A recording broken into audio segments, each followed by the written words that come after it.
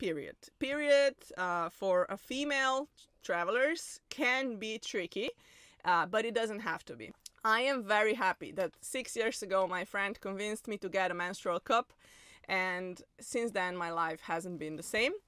And that 6-year-old cup started leaking, so I'm very happy that I collaborated with Lalicup for a new menstrual cup.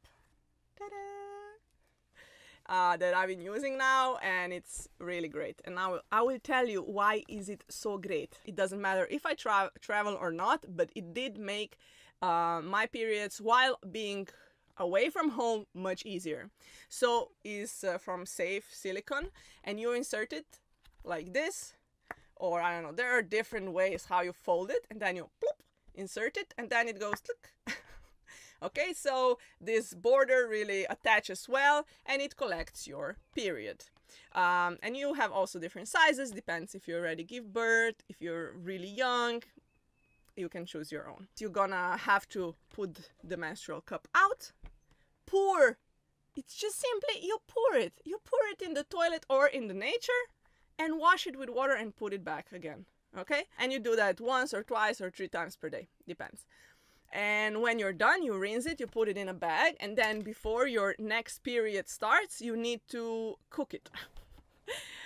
You put it in boiling water for a few minutes, and it's ready to use, because that way you disinfect it. It has no smell. Like, I was really bothered when I was younger with the smell of pads. I didn't like it. It's just this plasticky smell that I hate, and this creates no smell of such.